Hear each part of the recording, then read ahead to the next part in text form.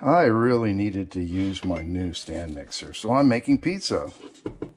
There's 1 packet of yeast, 3/4 cups of warm water, half a tablespoon of sugar in here, and that just sits for a little bit, and then it gets all frothy like that. You see that?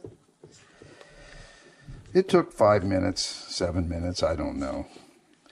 But that's how you know that your yeast is good. It's called proofing. And if you had some old yeast and you tried to do this, you won't get this result, and then you know you need to throw that away and buy some fresh yeast. Yeast is a living thing. It doesn't live forever. Here we have 2 cups of sifted flour. This is 3/4 of a tablespoon. I'm sorry. This is 3/4 of a teaspoon of salt and a half a tablespoon of sugar.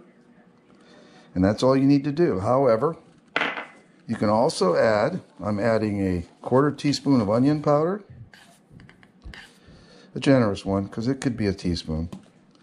Garlic powder, same amount, generous 1/4 teaspoon. This is a half a teaspoon of oregano. But all I have is the 1/4 measure. And I'm going to add a 1/4 teaspoon of rosemary, a heaping one, because you could put a teaspoon in there. None of these last few things are necessary.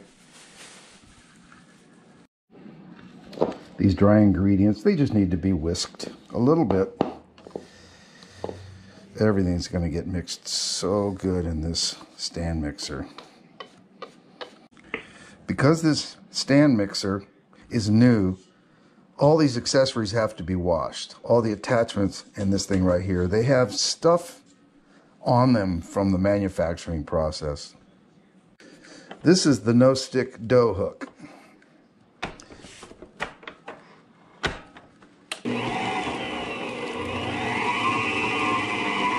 And we're going to put this in real slow. A little bit at a time. You can even stop and throw some in.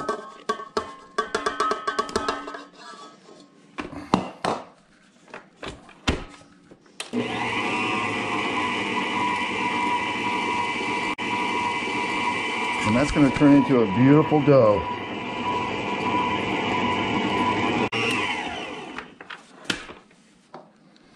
And there goes the rest of it.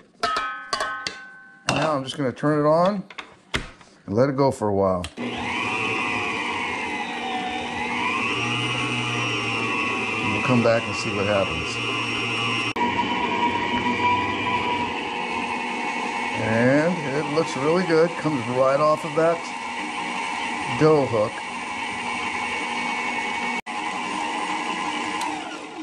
Let's see what we have here. Okay, that's still a little bit wet. And so I kept the flour here handy. It takes very little to change things here.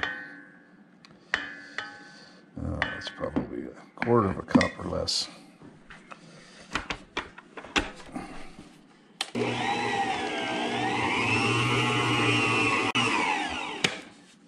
This is perfect. Absolutely perfect. I like the way the dough is not sticking to my hands too bad. So we'll spread this out here a little bit. Get our dough out. And there it goes. It's sticking to my fingers, and I don't like that. But that's part of the process. And this should be the perfect amount of dough to make one nice size home pizza.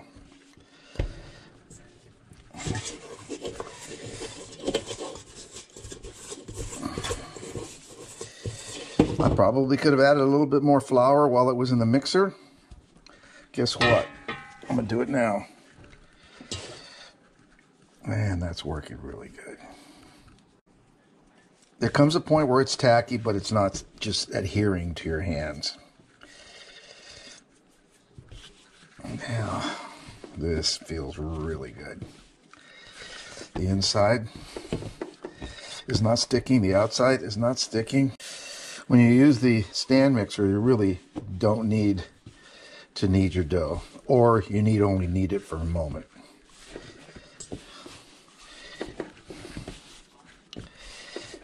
You want to get to where you want to be able to make a nice ball.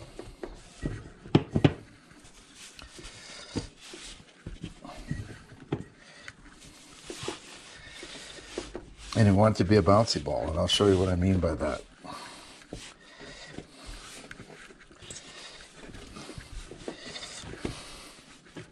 The kneading creates the gluten protein, and that doesn't happen until you do this. It's not automatic. It's a product of the kneading. I'm only going to do this for about 2 minutes. As opposed to the 5, 10, or 15 minutes you might do it if you had done this all by hand. All right, let's look at this now. I'm able to make a nice ball like I did. Does it bounce back? It bounces back. That's what I meant by a bouncy ball.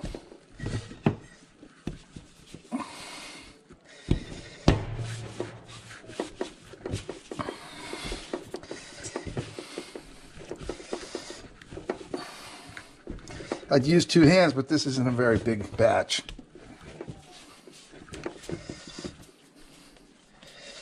It easily forms into a nice ball. And when you're pushing it like that, it bounces right back. That is perfect. Now, I'm going to use 1 tablespoon of oil. And almost any vegetable oil will do. This is an avocado blend. Avocado and extra virgin olive oil. And I'm using it because it's cheap. We're going to spread that around there a bit. And we're going to put our oven at 120 degrees.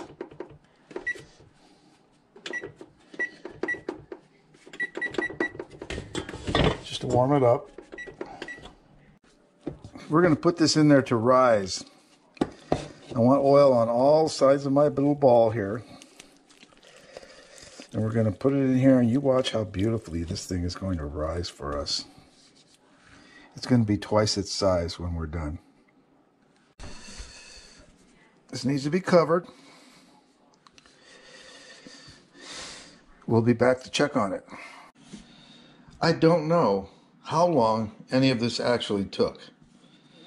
A little less than an hour or a little more. This little ball completely filled that bowl. And this ball was exactly the same size. It's not as high as that one. This is a wider bowl, but it completely filled this bowl. I think that each of these are almost 2.5 times or more as big as they were before they rose. So these doughs, they rose just beautifully. And that feels so good. And it smells really, really good.